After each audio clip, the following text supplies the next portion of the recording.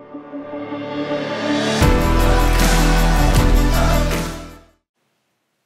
great God, we pause before you here this morning to thank you for loving us. Thank you, God, for creating us and giving us life. We, as we just sang, Father, we really do owe everything to you. You have given us life twice over. You created us, and then, Father, you've redeemed us. When we were rebels, when we took great joy and pleasure in everything that was contrary to you, you sought us out, you rescued us, you've claimed us for yourself, you won us, you captured us. You've made us your sons and daughters. God, I pray that we would never, ever for a moment forget who we were, and that we would always remember who we now are in you. And Father, you've given us more than that. You've given us the high calling to serve you. These men and these women that are at this institution studying at Spurgeon College and at Midwestern Seminary, Father, the way you're preparing them and what you have in store for them, God, you've called us to be your servants. And so, Father, I pray that as a people devoted to serving you and advancing your kingdom, that we would hear, heed, and embrace the words that you've given to us this day. We love you. We ask you to bless us now by doing those things in our life and in our hearts through the preaching of your word that I cannot do, that none of us can do, that only your Spirit can do. Would you meet among us? Would you speak to our hearts? Would you conform us to the image of your Son? And Father, would you help us to live for you? In Jesus' name we pray, and for his sake, amen. Well, let me start off this morning with a very simple question. The question is this: what is it that you seek? What is it that you seek in the doing of your stuff? You're here at seminary, you've picked up your home, you've left your families, you've moved across the country perhaps. You've come to this place, you've at least for a moment taken the vow of poverty to be a seminary student. You study hard, you work hard at a job, you give yourself tirelessly to this task. It's a natural question to ask and wonder about. What is it that you seek in the doing of all of this stuff? I ask that question, and immediately there's an obvious answer. You seek to honor Christ. You seek to walk with Christ. You seek to build his kingdom. And I grant that that is probably the case for the vast majority of us in this room, but I still press the question, what is it that you seek? I press that question because our enemy is cunning, he's crafty, and he's oh so subtle. He has the ability to take those things which are pure and corrupt them. He has those abilities to take that which is solid and to make it soft and mushy. He has the ability to take something good and twist it and pervert it in ways that advance his kingdom, not Christ's kingdom. And if we're not careful in the process of all of this doing, all of a sudden our hearts can begin to morph and to change into things that were not originally there. We may have started off as something very pure and very good and very noble and very sincere in devotion to Christ, but if we're not careful, it can become something else. You say, surely not. No, listen, I've been in some kind of theological education as a student, as a professor, as an administrator, or now a president now for 24 some years. I've watched thousands of students come through institutions like this, and here's what I can tell you can happen to us during this time if we're not careful. And this isn't a problem just unique to Midwestern or Southeastern or New Orleans or Southern or Toccoa Falls where I came from. This is just a dynamic of a place like this. We come to a place like this, and what got us here in the first place is our faith, our walk with God, starts off as something very simple and very sincere. It starts off as a very spiritual thing and a very personal thing, but if we're not careful, during this time, it can become a very academic thing. And in this place, we morph. We once were here as a purely devotional act, and now it becomes the type of thing where we become professionals or intellectuals first. Our faith morphs from being first and foremost spiritual and personal and to now being predominantly professional or intellectual. And if we're not careful, we end up going about the business and the doing of all of this stuff for all of the wrong reasons. What started off as pure and good and noble now has taken a turn and morphed into something else. And so I press the question for us this morning, what is it that you seek? Because it's during this time, a seminary of all places, you come here and you think that maybe your walk with God is going to explode and thrive, and you're going to dig deep in God's word, and you're going to be closer to God than you've ever been. But because it becomes a predominantly professional thing, if you're not careful, all of a sudden your walk with God just begins to shrivel up. And the next thing you know, there's not much there left. So we turn now to Matthew chapter 6 and what Jesus had to say. Now, of course, this is the Sermon on the Mount. It's about halfway through, midway through the Sermon on the Mount, where Jesus has said all sorts of things to us and still has many more things to say to us after this. But right here in the middle of it, he speaks about the treasure that we seek. And what he tells us here is very simple. He tells us something not to do, something to do, and then gives us a way of examining ourselves just very quickly. So first of all, note with me, if you will, in verse number 19.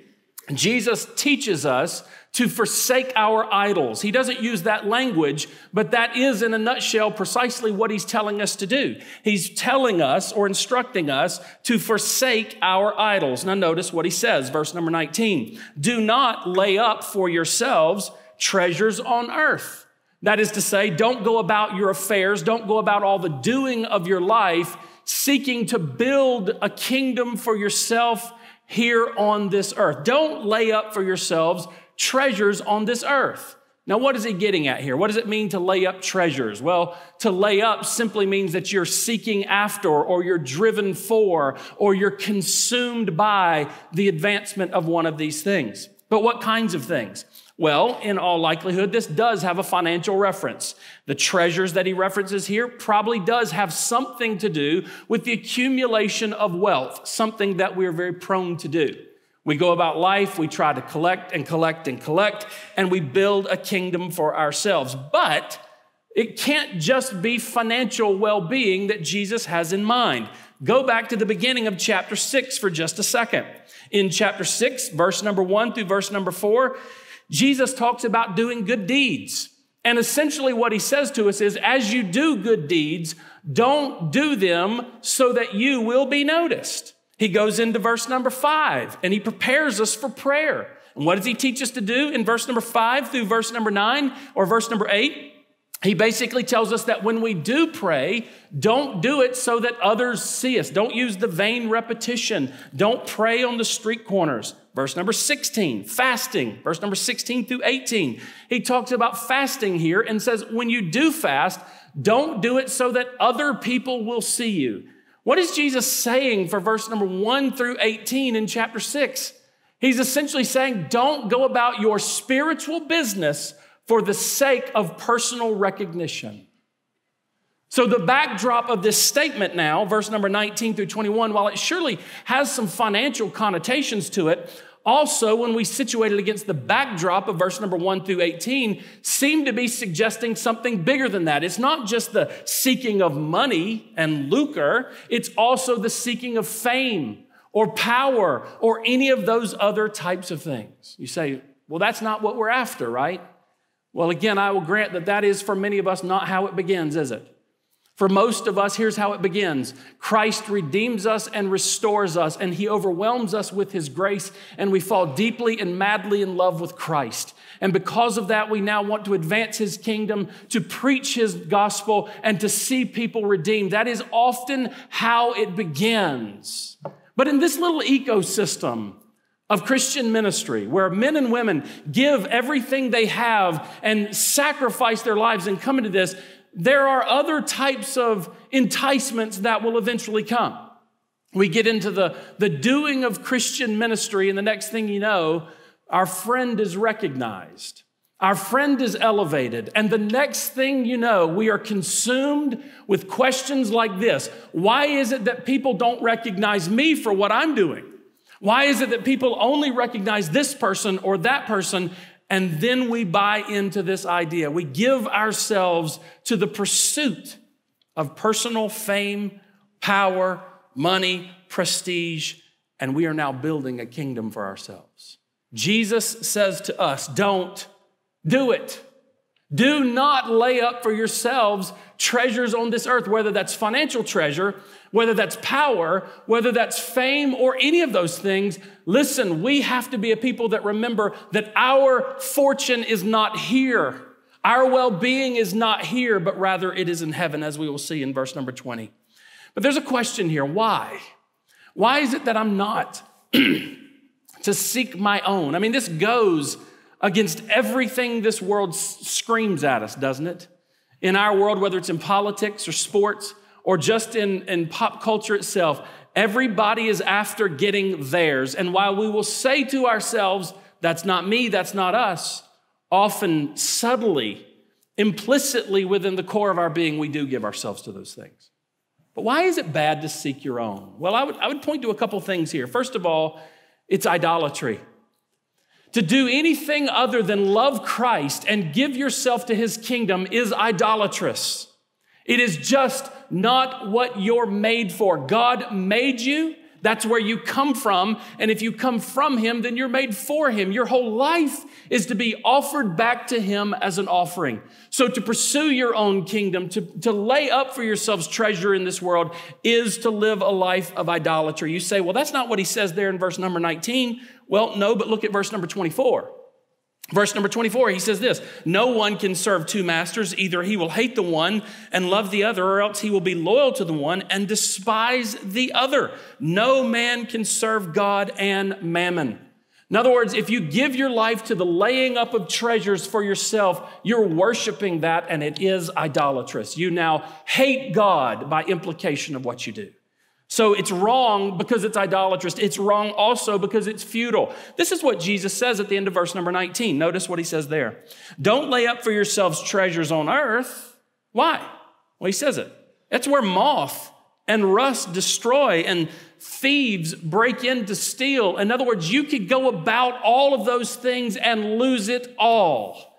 I remember about 15 years ago, both my father and my wife's fathers were multimillionaires. By the end of 2009, after the economy tanked, both of them were broke. You could accumulate much for yourself and lose it all. You could accumulate fame for yourself, but listen to me, I promise you, you will lose that. It takes one bad tweet and you lose it all. It takes one tainting of your reputation and you lose it all. But even this, even if you finish well and even if you are esteemed by the masses, significantly when you die, here is a promise. This world will forget you.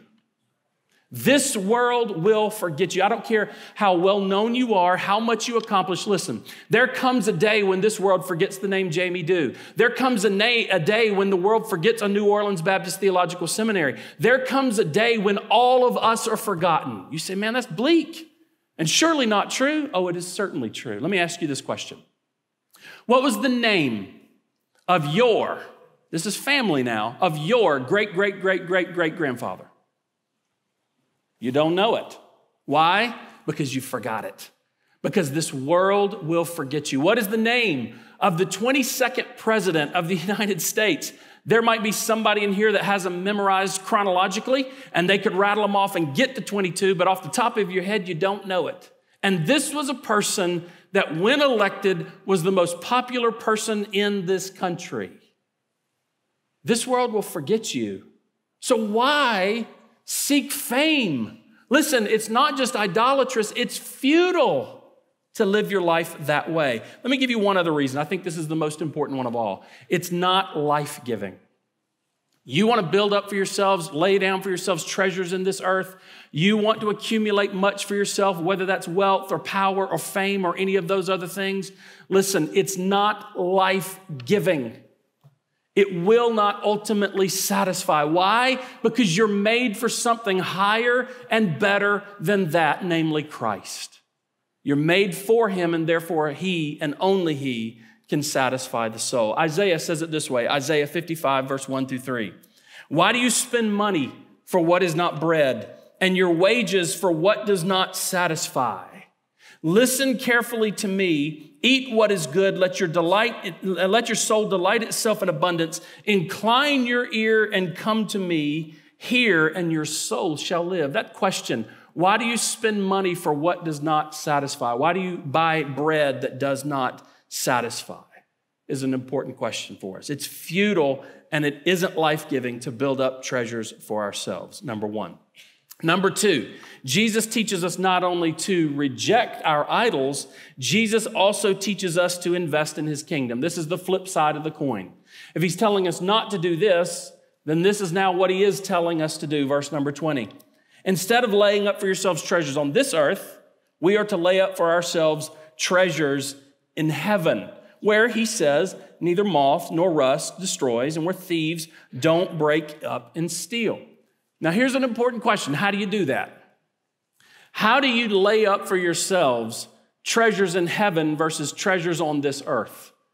Is it by make sure that you preach the word? Is it make sure that you study the scriptures? Is it make sure that you pray your prayers? Is it make sure that you have your quiet times and your devotions? Is it make sure that you give your tithes and your offerings to the church?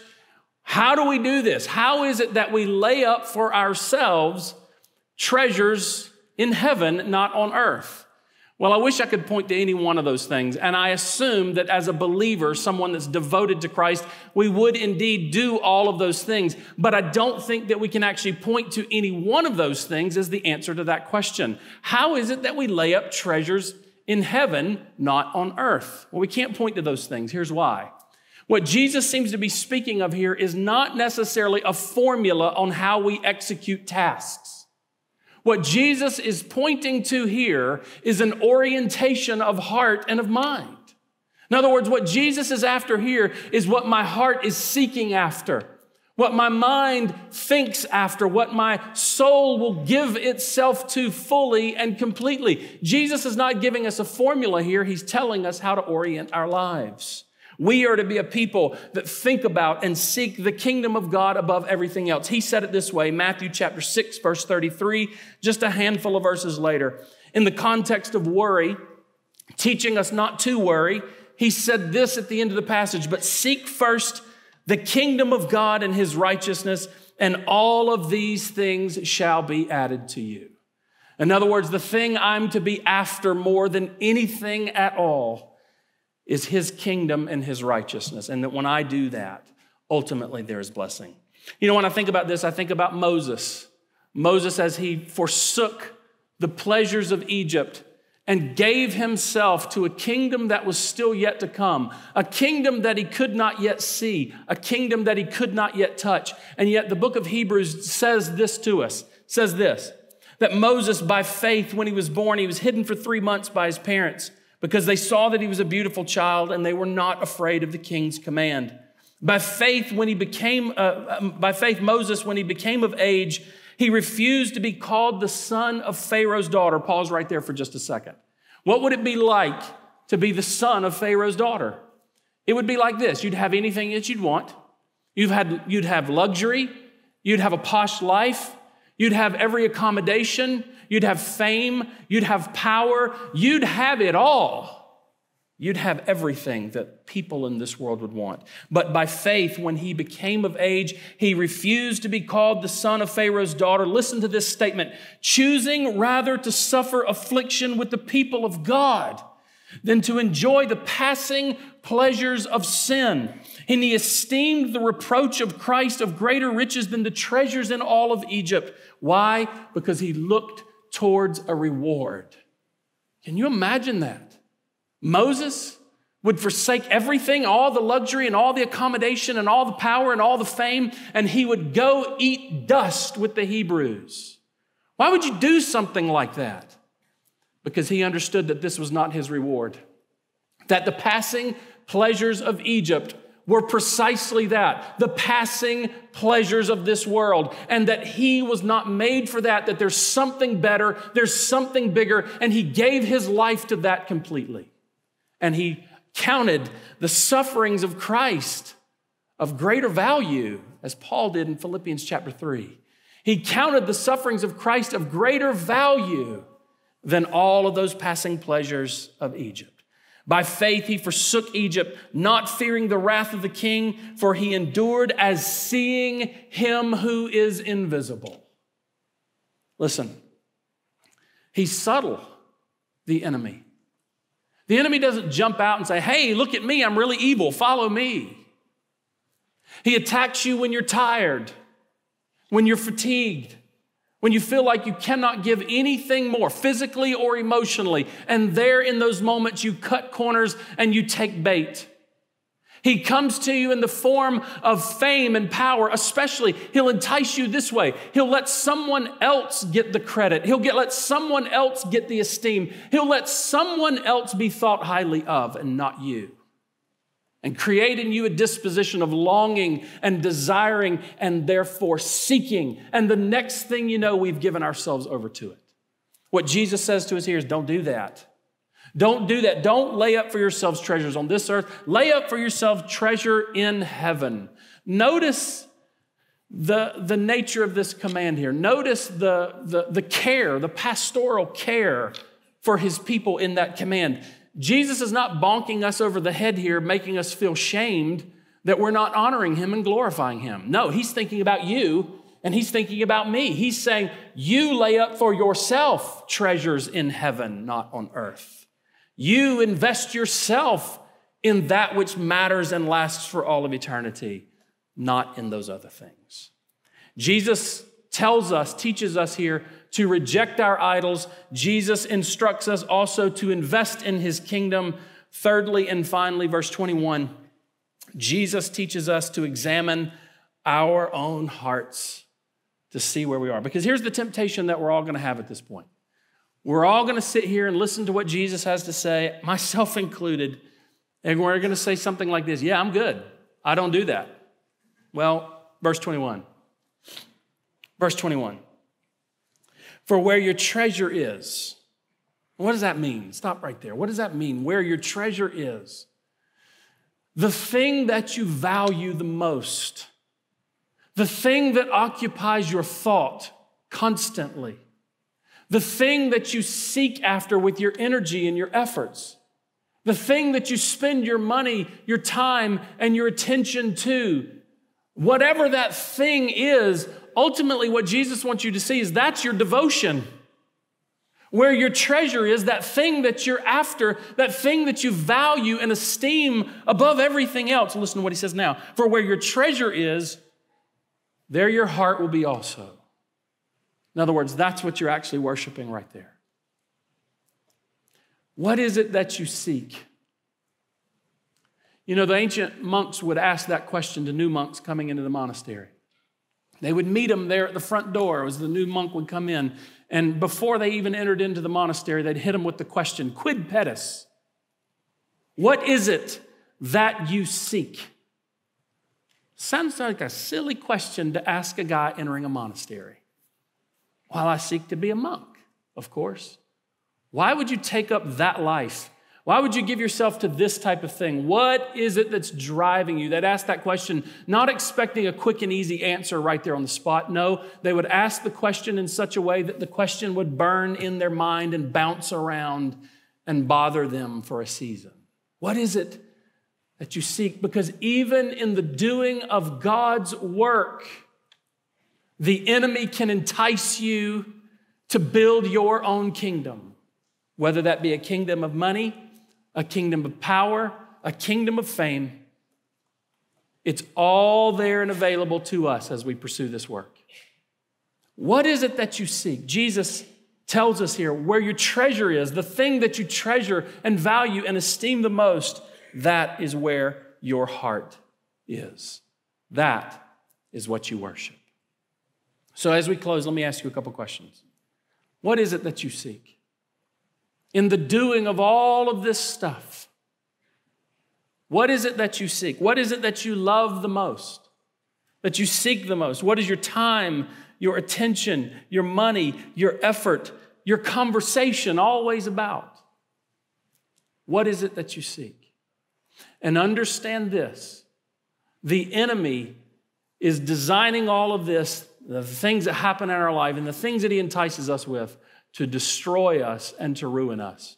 But Christ is at work in us and through us to give us life and to have it more abundantly. Father, we do pray that you would bless us as we close here this day. Thank you for Midwestern and Spurgeon College and all that you're doing in the life of this faculty, this administration, through Dr. Allen, in these students. And Father, we rejoice in how you will use these men and women for decades to come. Father, help us to be a people that don't get enticed, that don't get lured into the enticements of this world, to the pleasures of this world, and seek to build our own kingdoms and to lay up for ourselves our own treasures. Help us, Father, to seek you, your righteousness and your kingdom, and that above everything else. And use us, we pray, for your kingdom. We love you, we bless you, and we thank you in Jesus' name. Amen.